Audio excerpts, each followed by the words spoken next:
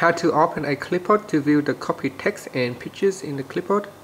So the clipboard can contain a lot of copied text and pictures, and you can use the information from the clipboard to paste onto your note or messages.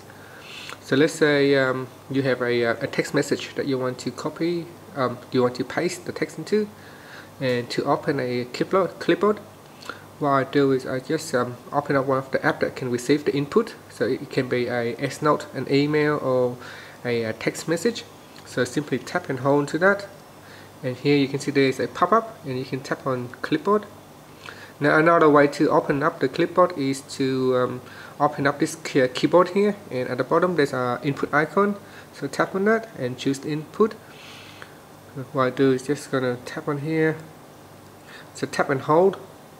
Then there's an option, pop-up options, and tap on the clipboard icon, and from here the clipboard will pops up. At the moment I only have 3 items copied to the clipboard. One is the text, and 2 is the pictures. And from this clipboard, if you want to paste directly into the message, simply tap on a place where you want to paste, and tap on the text here. It will paste into my note. So it will tap into my memo here. So again, I can paste in the picture, and the picture will be pasted into the note.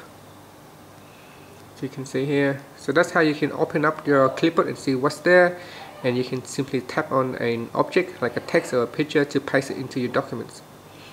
And that's it. Thanks for watching this video.